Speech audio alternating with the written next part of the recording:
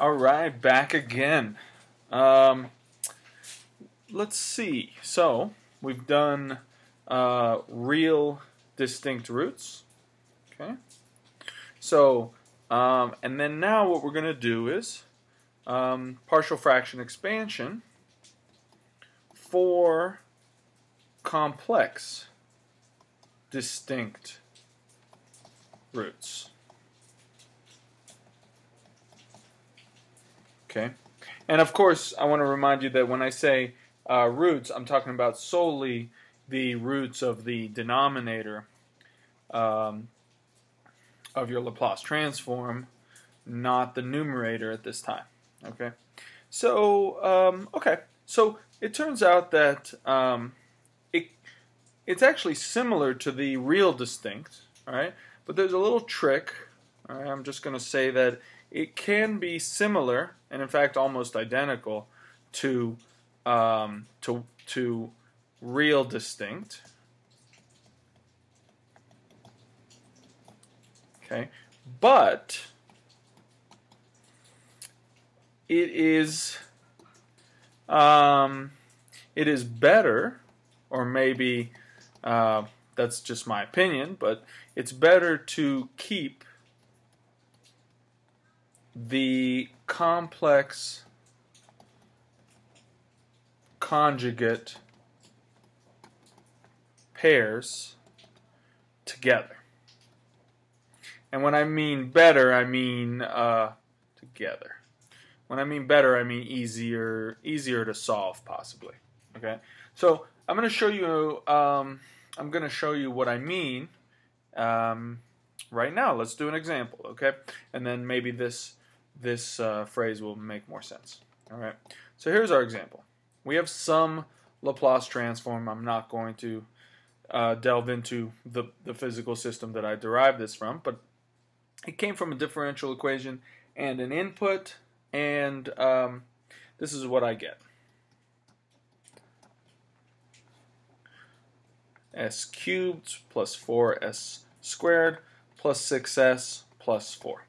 Okay, so let's go ahead and, I don't have MATLAB open, so let me pause for a second and let MATLAB load. Okay, so MATLAB's ready. So what's my denominator? 1, 4, 6, 4. Let's look at that. All right, so let's look at the roots of 1, 4, 6, 4. Okay. So here you'll see that I have one real root and two complex roots. They are distinct, but they're complex conjugate pairs. All right, and so now that I know the roots, I'm going to write the partial fraction expansion.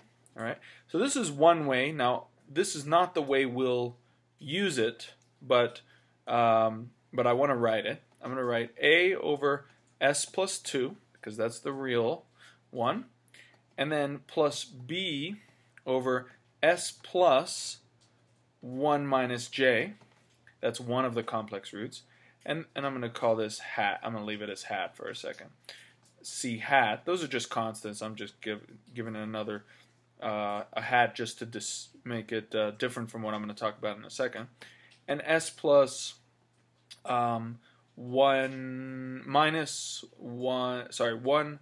plus j. Okay, so that's it. Now we could go through the same method of finding a, b, and c that I talked about in the last video for real distinct roots. Okay, but guess what? B and c are going to be complex. They're not going to be real.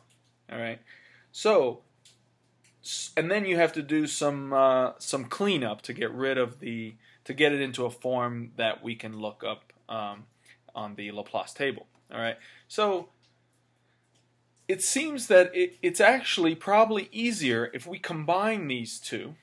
Okay, and what I mean by combine, all right, I'm gonna a over s plus 2 stays the same, and then I'm going to multiply these two complex conjugate pairs, and guess what I'm going to get in the denominator? I'm going to get, if I multiply this one by this one, I'm going to get a real denominator with real coefficients. So I'm going to write bs plus c all over, and in this case it's s squared plus 2s plus 2. Okay, so, and now you can see that B and C have no hats on it because they're actually real. Okay, all of these residues are going to be real numbers, real constants. Okay, unlike C hat and B hat. Okay, so just so that we can deal with real coefficients and not have to mess with complex numbers, this method turns out to be the better way to go to deal with complex roots. Okay, and especially, guess what? You see how I want you to notice something that is really kind of interesting, and I'll talk about that. I'll write it right here. For real, and I'll put it in quotes, real physical systems or models of real physical systems, complex roots always come as complex conjugate. Always come as complex conjugate pairs. So for real systems, you will never have s plus 1 minus j all by itself. All right, so if I go back to MATLAB and I do read roots, I'll never have like two roots, one that's real and one that's complex all by itself.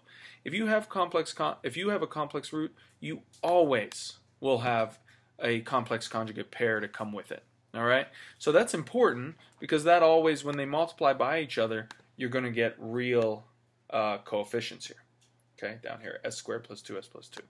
All right, so maybe you can think about why that is, and I'll discuss it in class. But anyway, it's an interesting. So you can always tell if it's if it really comes from a real physical system when you have complex conjugate pairs. All right. Okay.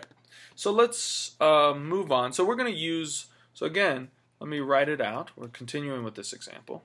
F of s equals 3s squared plus 10s plus 10 all over s cubed plus 4s, and in fact I'm going to rewrite this as s plus 2 times s squared plus 2s plus 2.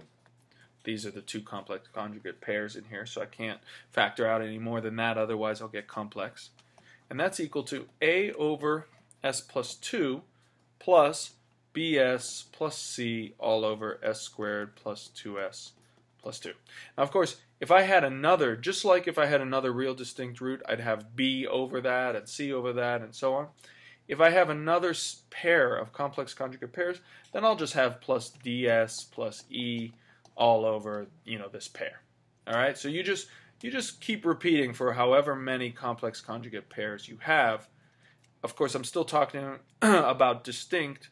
Nothing's repeated yet. All right, we'll talk about that next. Okay, so now the question is, how do we get A, B, and C? Well, guess what? A's easy. A's easy. First of all, we can get A by just multiplying by s plus 2. Sorry, not x, we're talking about f of s, and evaluated at s equals minus 2. That was the same trick we were doing. That was method 2 for finding the residues. And that's equal to a, because all of this will disappear, go to 0. And then you have to, that's going to be equal to 3s squared plus 10s plus 10 all over, and this gets canceled out, so you get s squared plus 2s. Okay, sorry, got distracted by my 3-year-old. Alright, so where were we? Okay, s squared plus 2s plus 2. And because those got canceled out, but I've got to evaluate s equals minus 2. Alright, so now this is just, the process of, you've got 12, let's see, is that right? Let's see, yeah. 12, then minus 20, okay, and that gives you minus 8 plus 10 is 2, okay, so 2 over, and then 4 minus 4 and then 2, so that's equal to 1. All right, so let me see if I have it written down somewhere what A is. A is 1. Okay, so that's, I'm doing all right. So that's A, that was done. Okay. Now the question is, how do you find B and C? Well, we're not going to do, like I said, we want to stay away from complex numbers, so we're not going to multiply by, each root and try to find B. Otherwise, that'd be finding B hat and C hat. All right. So here's what I'm going to do. I'm going to show you a new method. All right, and I think that what I'll call this C. I think I was calling it A and B. Method 3. Okay, and that is equating coefficients for certain values of S, and this is very important, choose S not equal to a root of the denominator. Okay, so that's important. Otherwise, things will blow up, right? If any of these go to 0, things will blow up. Okay, so let's go ahead and let's try one. All right. So, for example, what's a value of S that's not a root? Okay. Well, I know that one of the roots is minus 2, and the other ones are complex conjugate pairs. So I think the easiest one to choose is S equals 0. All right. So let's check that out. So let's evaluate f of S at S equals 0. All right. So let's do that. So you have f of S is equal to 3s squared plus 10s plus 10 all over s cubed plus 4s squared plus 6s plus 4. Okay. Now if you evaluate that at s equals 0, guess what? That just becomes 10 over 4, or 5 over 2. All right.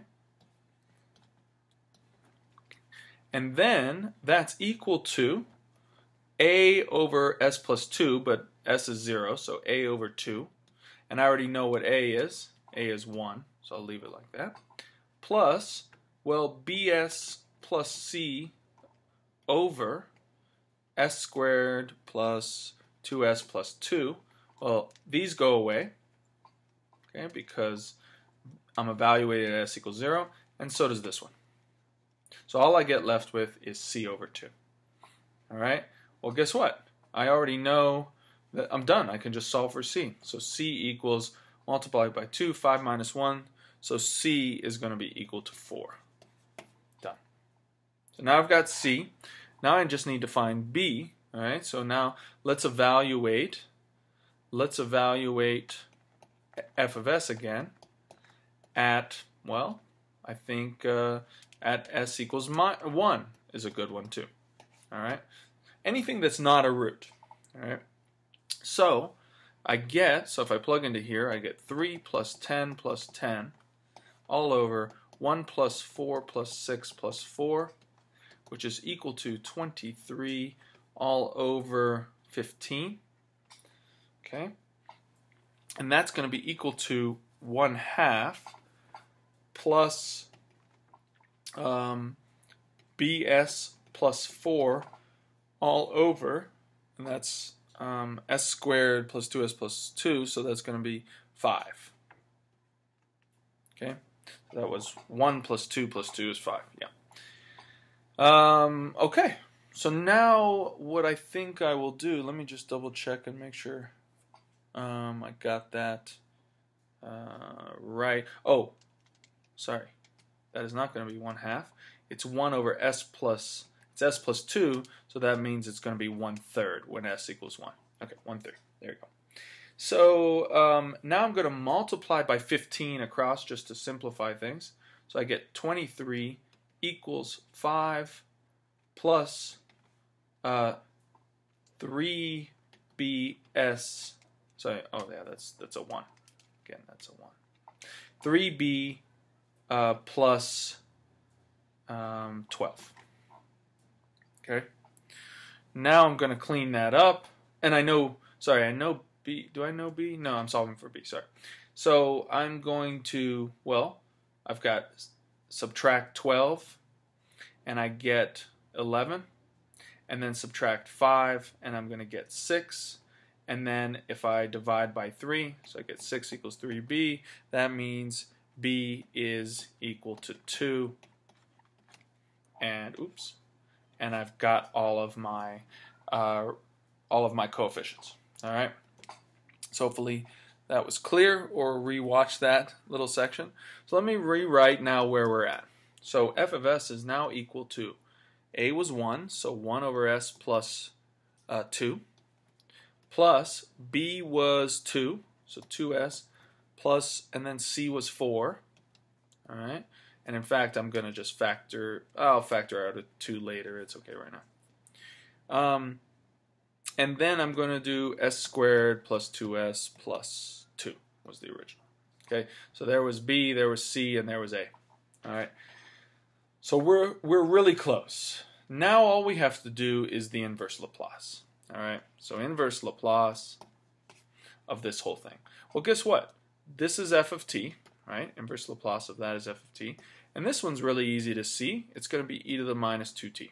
That should start to become obvious. Now the question is, what's over here? All right, that one is not. It's not quite obvious yet. All right. I'm going to remind you of a few I should say Laplace pairs that you'll find it in either in our notes or in a table. Okay, so I'm going to give you a reminder of these two important properties. When you have complex conjugate pairs, you're going to get e to the minus 8t sine of omega t. And we prove this.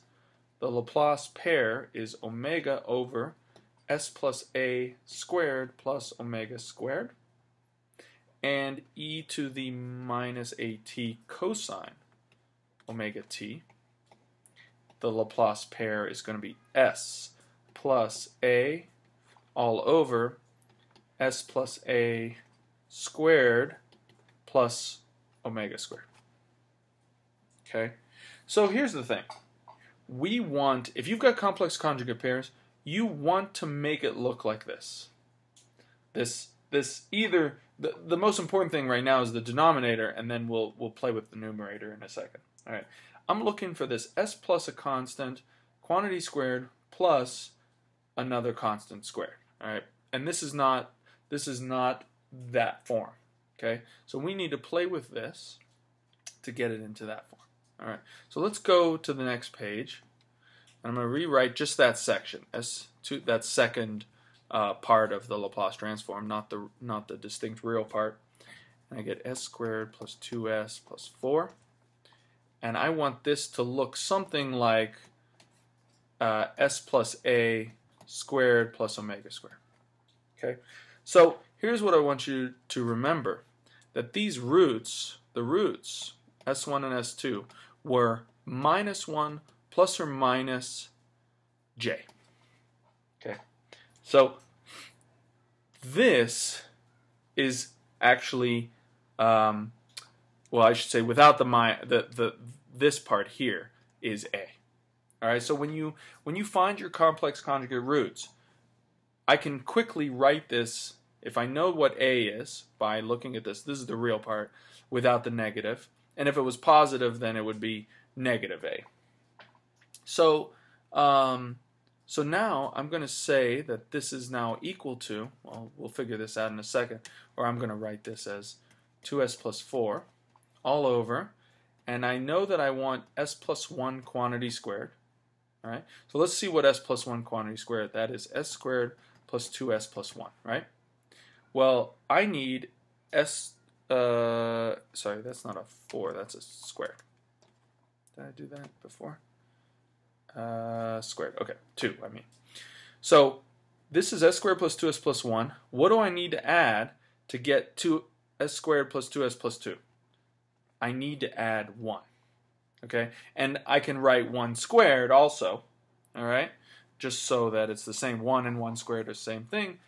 Now, I'm going to So now we're really close. So now we got the denominator in that form. This is the trick you'll use for all complex conjugate pairs. Look for this value, that's your A, and then clean up and check what the omega is. It should be related to the imaginary part.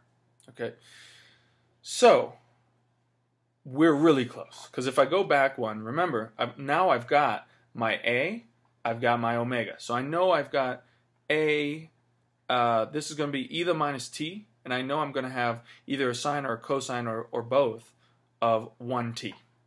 Okay. The question is it sine, is it cosine, is it both? Well, you have to look at this and this. All right. And we sort of have a combination of those. All right. So let me show you what I'm going to do. I'm going to go back here. So I'm going to say that this is, well, I'm going to pull out the 2. So I get s plus 2 all over s plus 1 squared plus 1 squared. All right. Now, this, I want to see an s plus 1, not an s plus 2. Okay, so if I go back here, remember, I'm looking for an s plus a, or a constant. All right. So I'm going to force it. I'm going to say that this is the 2's left out on the front. This is equal to s plus 1 plus 1 all over s squared plus 1 squared. All right, and then I'm going to clean that up and I'm going to separate those. And that's going to be 2s plus 1 over s plus 1 squared plus 1 squared. Plus 1 over, 2 times 1 over s plus 1 squared plus 1 squared. Now we recognize both of these. This is going to be 2e to the minus t because of the a right here. And this one's going to be a cosine because of the s plus a. Let me go back to the table. This is going to be a cosine of 1t. So cosine of 1t, so just t. And this one is going to be, again, 2e to the minus t, but because of the omega here, it's the same as this omega, I'm going to have a sine of t. Okay, so that gives us our final f of s, which is equal to, or I should say f of t. We've now done the inverse. So, well, let me write it out. F of s equals a over s plus 2 plus, and I had 2 s plus 1 over s plus 1 squared plus 1 squared plus 2 1 over s plus 1 squared plus 1 squared. And by the tables, okay, I can drop that down to f of t equals, a was, I think a was 1. F of t is equal to e to the minus 2t plus 2e to the minus t cosine of t plus 2e to the minus t sine of t. Okay, so that's it. That's it for complex conjugate pairs. You just go through that process and get it into these two forms if you have complex conjugate pairs. And of course, the real distinct ones are much easier. All right, so let's look at repeated roots next.